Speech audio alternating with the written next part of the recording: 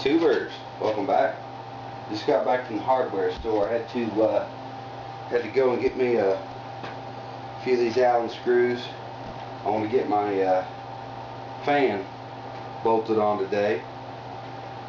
I'm really hoping, what I would like to do, I guess the day's goal would be to get my top cooling tins on and get my carburetors on it today. That'd be awesome. So we'll see how it goes.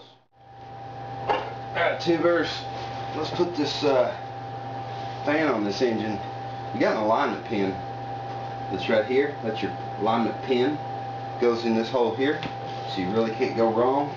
Once you get it lined up the way it needs to go, then you can just kind of tap it on.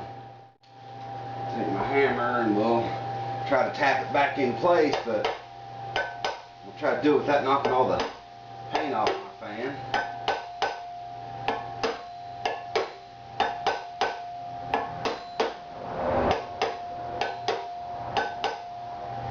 Alright, put a little bit of low strength Loctite on these.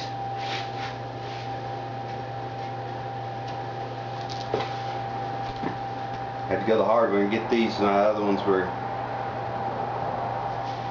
not in really good shape, so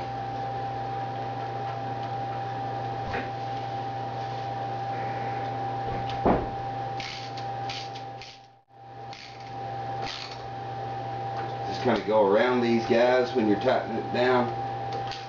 It'll work the fan right back into place.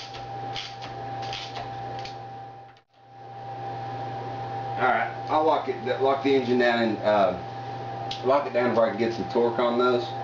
But that's the fan install. I'll finish tightening that up and then we'll carry on. Alright, let's go ahead and get these flaps installed. Got these little bushings is how I refer to them.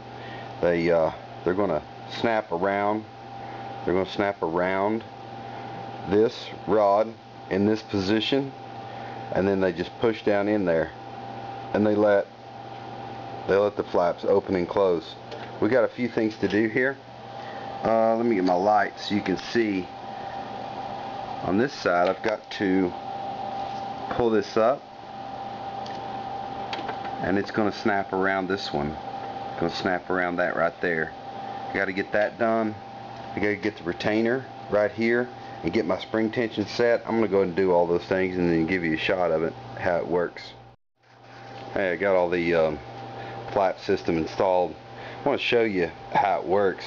It's got a spring right here. You just flip that spring back. That loads tension on this system. When you flip that spring back, then you just tighten the screw down. It's got a little tab that comes all the way across the bar. How it works, when your cable comes from underneath the engine, it comes up through this hole right here, okay? And then when it's cold, everything, you know, the thermostat's cold, you pull this down, okay, and then you run the cable through this clamp right here, then you tighten the nut down, okay? That's got the whole system loaded. Alright, now if you notice on this side, you can see the oil cooler there.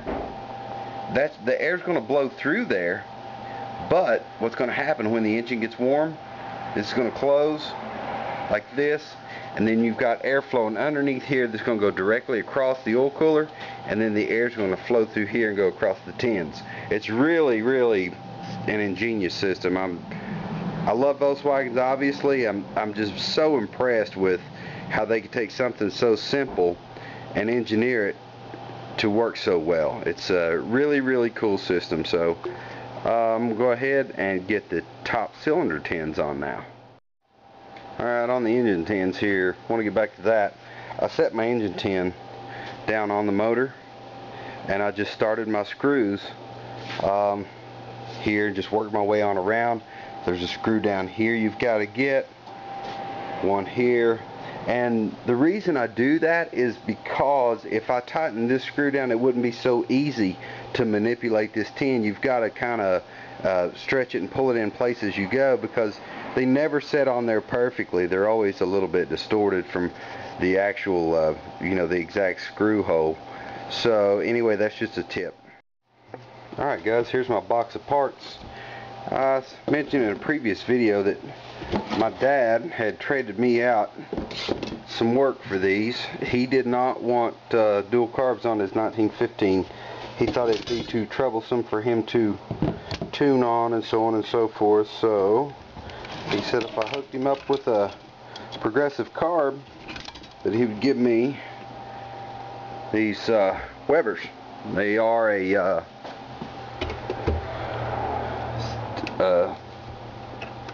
these are a Weber dual 40s.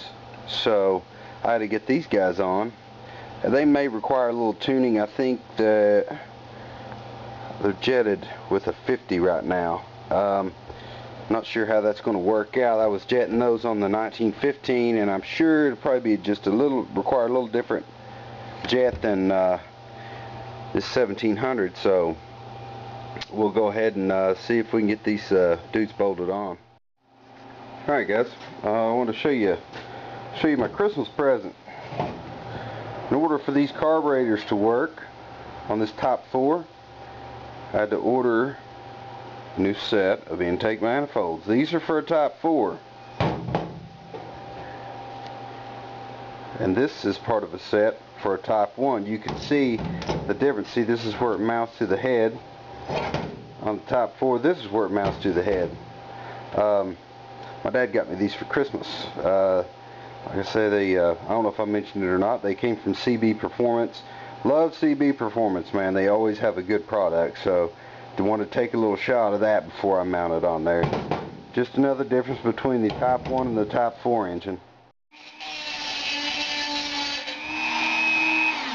Alright guys, what I'm doing here, I had to take my cooling tin back off.